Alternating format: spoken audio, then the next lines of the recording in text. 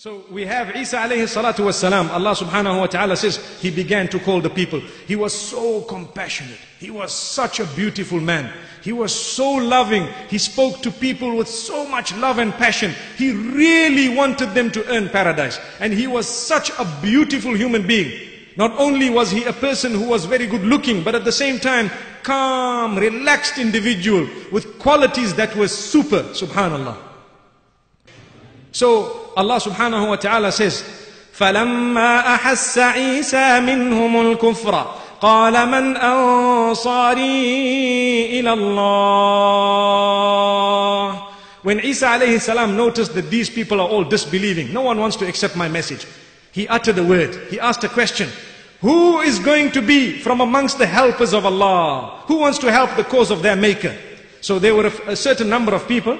Some narrations say 17 people.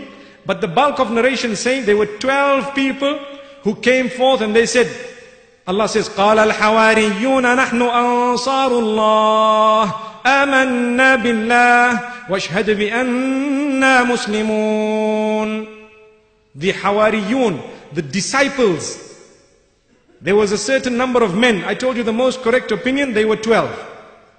The Quran says they came up and they said, we believe in Allah, we will assist the cause. You write our names or bear witness that we are from amongst those who are submitters unto our Maker and Creator.